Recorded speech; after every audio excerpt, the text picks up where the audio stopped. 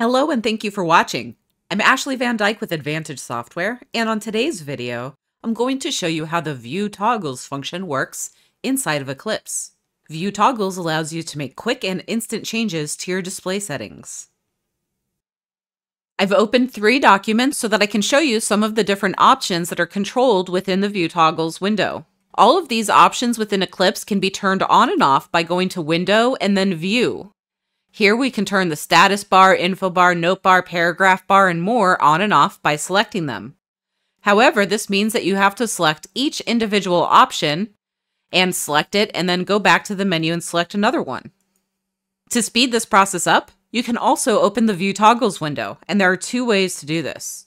First, if you have the info bar turned on in the left-hand side of your screen, you can simply right-click in the info bar and View Toggles comes up.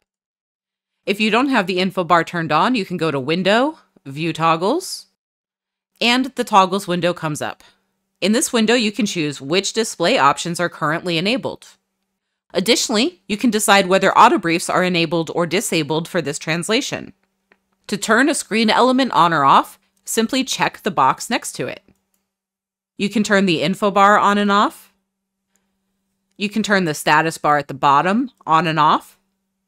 Additionally, these 3 tabs that show me all of my open documents, this is controlled by the document tab bar. If I turn this off, that display disappears, and although all 3 of my documents are still open, I can't see the document tabs. The paragraph bar shows you the paragraph types at the left hand of your transcript. The ruler bar controls the ruler at the top of your screen. The note bar appears at the right-hand side of your screen. And there are options for real-time windows, like the stats box, closed caption preview, script list, the seating chart if you have multi-channel recording set up, and the View Connections window if you're a Connection Magic user. All of these windows are available to be turned on and off right within the View Toggles window. Additionally, you can control the display of your toolbars.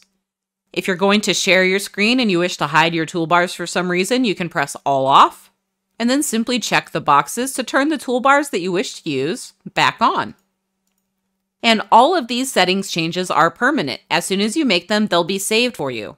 So the next time you come into Eclipse, it will be the way that you left it. If you're in the middle of a job and you need to make some quick adjustments to your display while you're in real time, just right-click in your info bar to get the View Toggles window, or go to Window, View Toggles. And as listed here, you see that View Toggles by default is Control-Shift-F3. So you can use any of those functions to access the View Toggles window and control the different elements of your display. Don't forget that Advantage Software offers anytime support.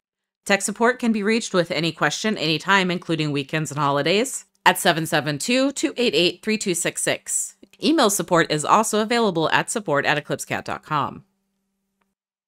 Thank you for watching this video. Please hit the thumbs up button, subscribe to our channel, and turn on notifications so that you'll be notified when we publish new content in the future.